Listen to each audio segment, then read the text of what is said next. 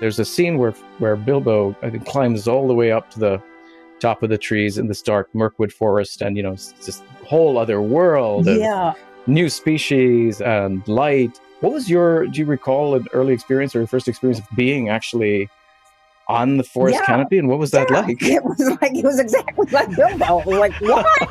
Because, from the forest floor, you're looking up at this invisible, basically invisible. You see the bottoms of the branches, and then you see some green stuff, and then you see birds sort of flopping around.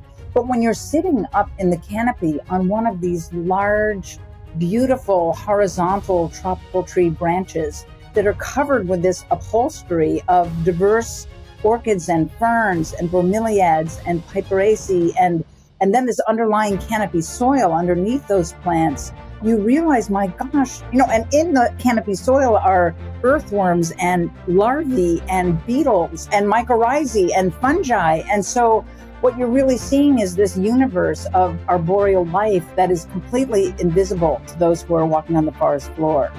So I guess in terms of a sense of longing, when we climb into a tropical or temperate rainforest canopy, we satisfy a longing not only for self and connection, we're also, I think, satisfying this idea of curiosity, of discovery, of encountering a world that we were not aware of.